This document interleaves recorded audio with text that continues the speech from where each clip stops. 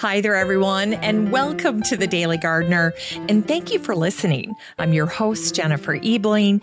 It's January 13th.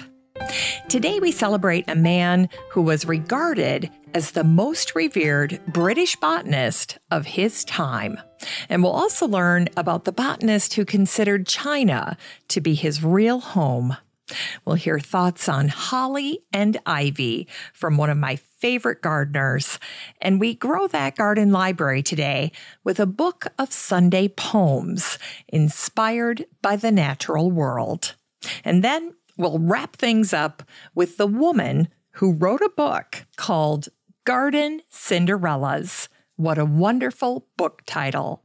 Now, before we get to all of that, I wanted to take a quick second to tell you about two ways that you can connect with the show. The first one is a website called Podchaser. And if you head on over to Podchaser, you'll notice it's a brand new podcast directory. And it's set up to help you make finding and reviewing podcasts easier than ever. In fact, if you like a particular episode, you can even rate an individual episode as opposed to rating an entire program. So that's a cool new feature. And you can find the Daily Gardener on Podchaser. And if you do, I would absolutely love it if you could take a few moments and leave a review for the show.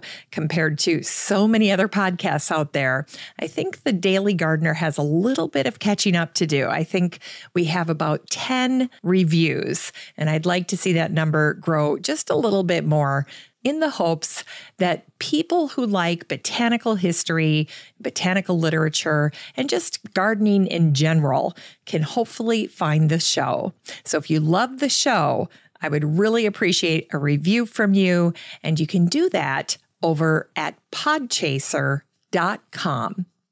Next, I'd like to encourage you to sign up for the Daily Gardener Friday newsletter. It's a fun little email that you can receive from me every Friday. And you know, it's a lovely way for me to connect with you, the listeners of the show. So I try to make the newsletter like you're getting a little note from a garden friend.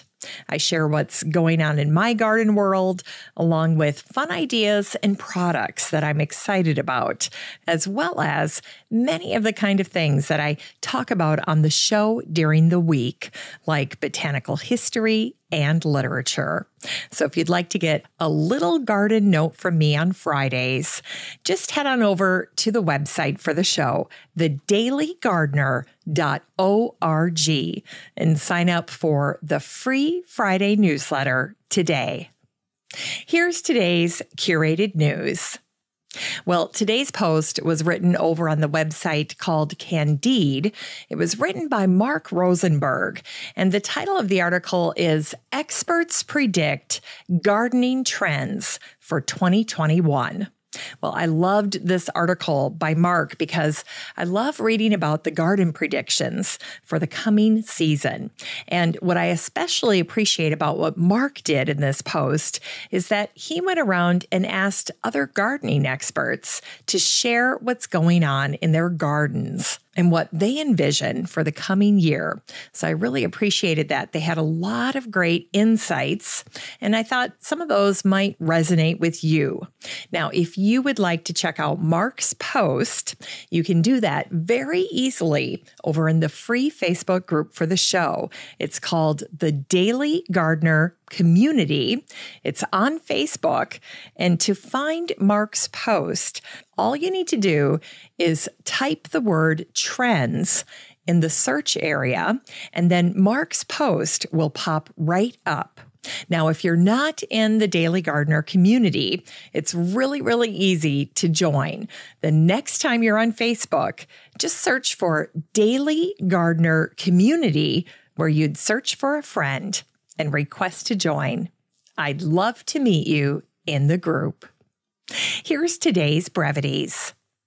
Today is the birthday of the botanist and former keeper of the herbarium at the Royal Botanic Garden, Kew, John Gilbert Baker, who was born on this day, January 13th, in 1834. Regarded as the most revered British field botanist of his time, John had a profound understanding of plants and an earnest desire to preserve them.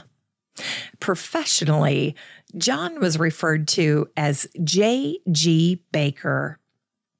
The scope of John's work brought him into contact with an incredible span of plant species. In addition to his impressive collecting, John identified 10 plant families, and he wrote helpful handbooks on plant groups like the Amaryllidaceae, the Bromeliaceae, the Iridaceae, the Liliaceae, and ferns.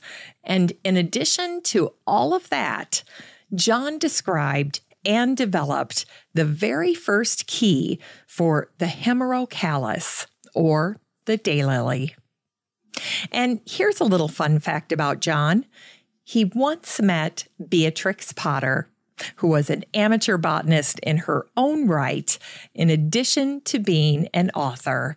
And as luck would have it, Beatrix wrote about meeting John in her journal on May 19th, 1896, although it didn't seem like she was very impressed with him.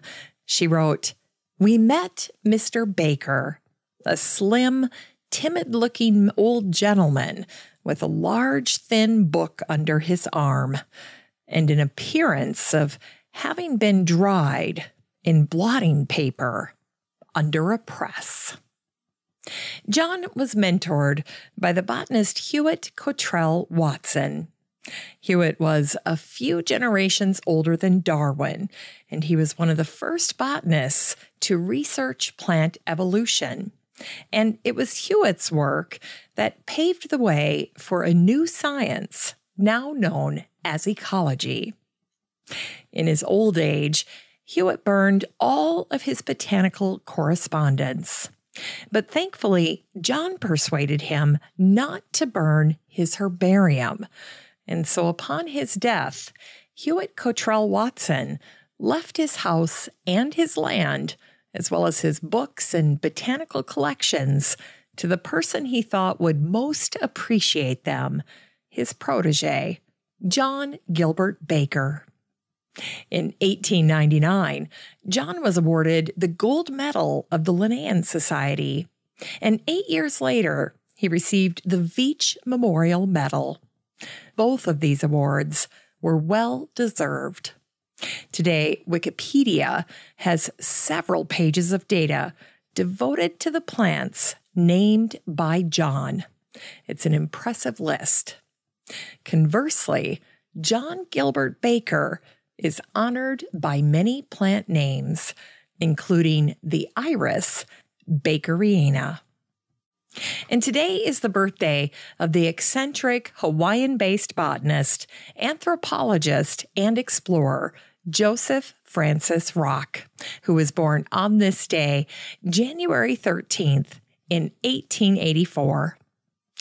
Joseph was born in Austria, but he ended up emigrating to the United States before eventually settling in Hawaii, where he was beloved. In fact, Joseph became Hawaii's first official botanist. Joseph started teaching as a professor of botany at the University of Hawaii in 1911, and he also served as a botanist for the Hawaiian Territorial Board of Agriculture. After working for 13 years in Hawaii, Joseph left to explore China, and that quest would become his primary passion. It was 1920 before Joseph left Honolulu for China for the very first time. And when he traveled, Joseph always carried a copy of David Copperfield to remind him of his own terrible childhood. And although Joseph knew that he was beloved in Hawaii, he always said that he considered China to be his real home.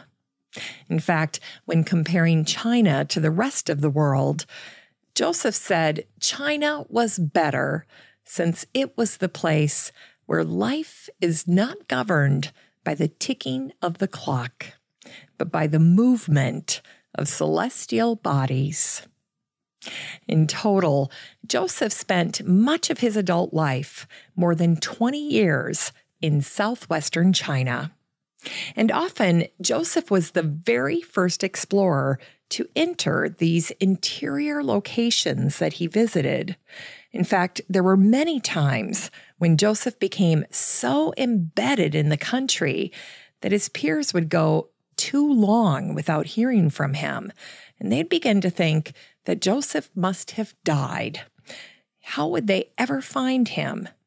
Many could only guess that his body was probably somewhere in the Tibetan or Yunnan mountains. Yet thankfully, Joseph always turned up. And I think it's important to note, especially when you're talking about how much Joseph traveled, that he never traveled alone. When Joseph explored, he always went with a large party comprised of 24 mules, 20 men, and an escort of nearly 200 soldiers for protection against bandits. And as for his personal effects, get this, Joseph always brought a folding bed, a table and chairs, a full set of silverware and china to dine on, an Abercrombie & Fitch canvas bathtub for hot baths, and a hand-cranked phonograph so he could listen to his favorite music, opera. Now, when he returned to Hawaii, Joseph recounted many hair-raising stories from his time in China. Like, there was this one time when Joseph had collected plants along the base of Mount Ganga in China's Tibetan borderland. Now, Mount Ganga is known as the king of the Sichuan Mountains. Joseph incorrectly predicted it was the tallest mountain in the world, but it's actually the 41st tallest. Well, one spring, Joseph had an especially great time collecting around the base of Mount Ganga. So naturally, he wanted to visit it again. But when he returned in the fall, Joseph and his party were halfway up Mount Ganga when a runner reached them with a letter from the tribal king. Apparently, after Joseph's first collecting trip, a severe hailstorm had destroyed the fields. And the tribe blamed the catastrophe on Joseph's mountain botanizing, which they believed offended the god of the mountain. And the king's letter warned that Joseph and his party were in danger of being attacked and killed by the tribe if they continued up the mountain. So the king requested that Joseph abort the trip, which he did. Years later, even after being kicked out of the country, Joseph wrote, "I want to die among those beautiful mountains rather than in a bleak hospital bed alone." In addition to plants, Joseph had a knack for languages. He cataloged and transcribed Chinese manuscripts, and he actually wrote a dictionary of one of the tribal languages. Joseph had an enormous intellect, and he was multi-talented. In addition to being a botanist and a linguist, Joseph was regarded as a world expert cartographer, ornithologist, and anthropologist. Now, from a gardening standpoint, it was Joseph Rock who brought blight-resistant chestnut trees to America, and naturally, he had sourced them in China.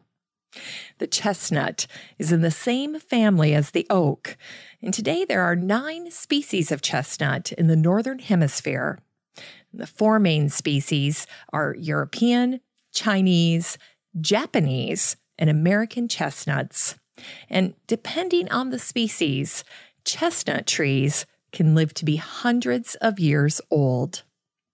And chestnuts are unique in that they have very little protein or fat.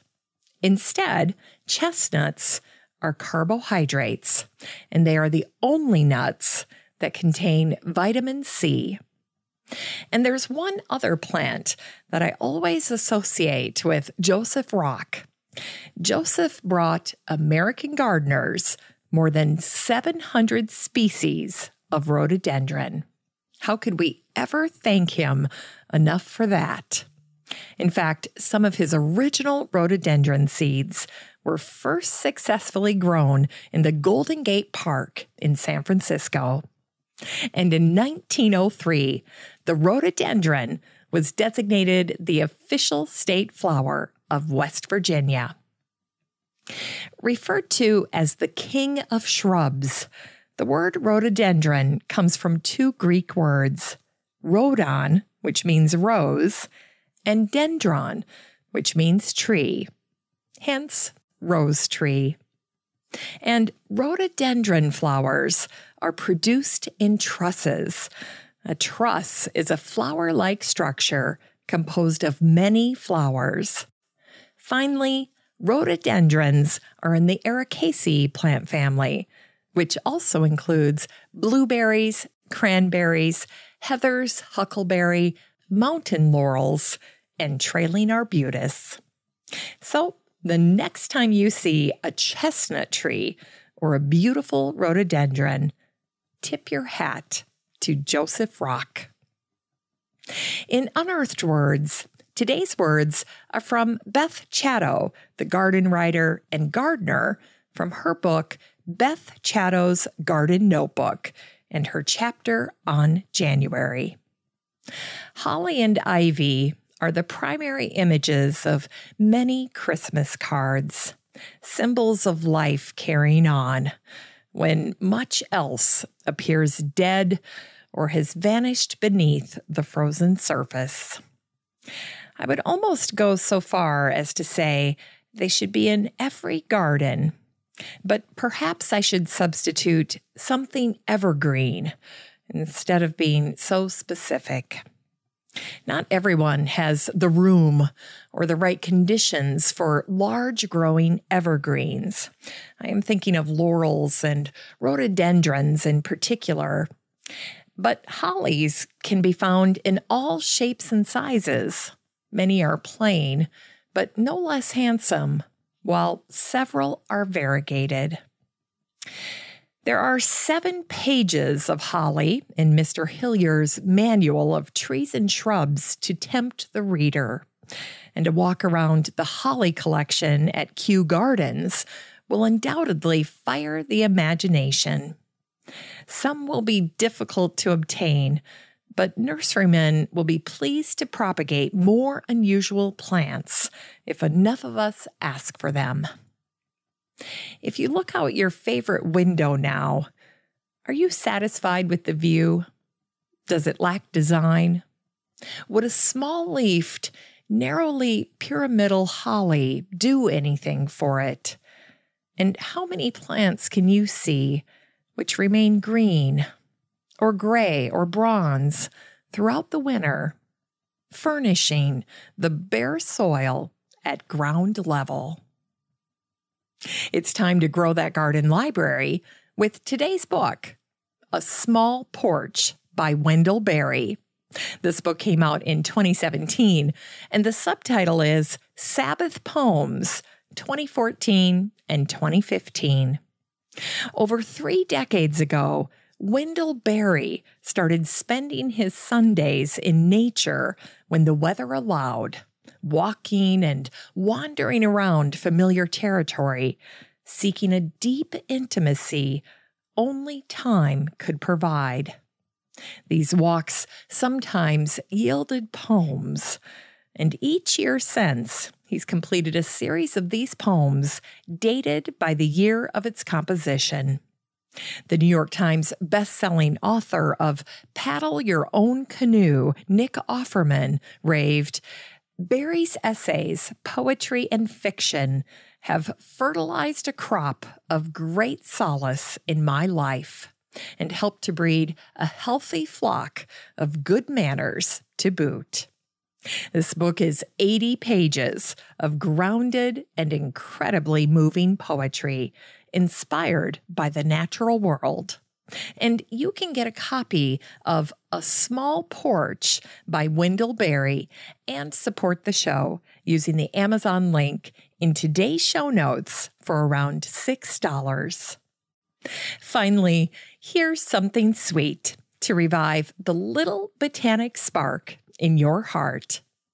It was on this day, January 13th, 1974, that the American botanist, garden lecturer, and garden writer Helen Morgenthau Fox passed away. In 1928, Helen wrote a book called Garden Cinderellas with the subtitle How to Grow Lilies in the Garden. And Harvard's Ernest Henry Wilson wrote the foreword to her book. Helen shared 2 stories in this book that made me smile, and I wanted to share them with you today. First, Helen talked about researching her book at the Department of Agriculture in Washington. And as she's describing this experience, I can only say that I wish I would have been there with her, right beside her. Listen to this. In the library of the Department of Agriculture at Washington, I found all that has ever been published on lilies to the present time.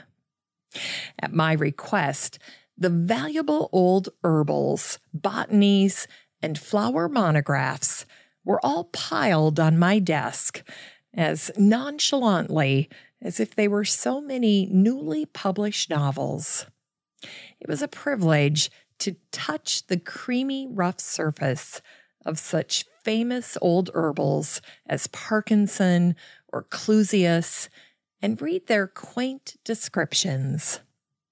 One day, I had Rodutes's Liliaceae, the lilies, in my hands, and when I found it contained only a few of the true lilies, I felt quite like the fox in the fable because the price had always kept it way out of my reach. And Helen also shared that she had sent out a survey to determine which lilies were being grown across the United States. Naturally, the survey responses paved the way for Helen to make some new garden friends. And this is where she shares an experience that'll be familiar to most gardeners: making new friends while looking at flowers. Is there anything better than that? Here's the excerpt. Sending out the questionnaire made many new friends for me, and I was delighted to come across a lady who was growing Washingtonianum, Perryi, Japonicum, Brownii, and other difficult lilies very successfully in Western New York. My lily friends were most kind, and one of them telegraphed me when the Nilgariense was in flower in his garden, since he knew I had not seen it. So I traveled to Washington to look at the visitor from far away, blooming as if quite at home in this strange country. And there, on a broiling July day, 3 lily fans generously spent hours showing their treasures and explaining it to a stranger whose only bond was a mutual love of flowers, what they had done, and especially what they hoped to accomplish. Thanks for listening to The Daily Gardener, and remember, for a happy, healthy life, garden every day. The Daily Gardener is produced in lovely Wyoming, Minnesota with the help of Paige Mance, Brooke Bierbaum, Kiana Rayleigh, Maddie Doyle, Natalie Decker, and Eric Begay. You can find The Daily Gardener on all your favorite social media. You can follow the show on Instagram, and listeners always have a standing invitation to join the free Facebook group for the show. Just search for Daily Gardener Community the next time you're on Facebook and request to join. All the stories and books that are featured on the show can be found over at thedailygardener.org, thedailygardener.org. And while you're there, be sure to sign up for my free Friday newsletter. Last but not least, you can share your own gardener greetings on the show by emailing me at jennifer@thedailygardener.org. I'm your host, Jennifer Ebling, and as always, have a great day in the garden, and we'll see you tomorrow.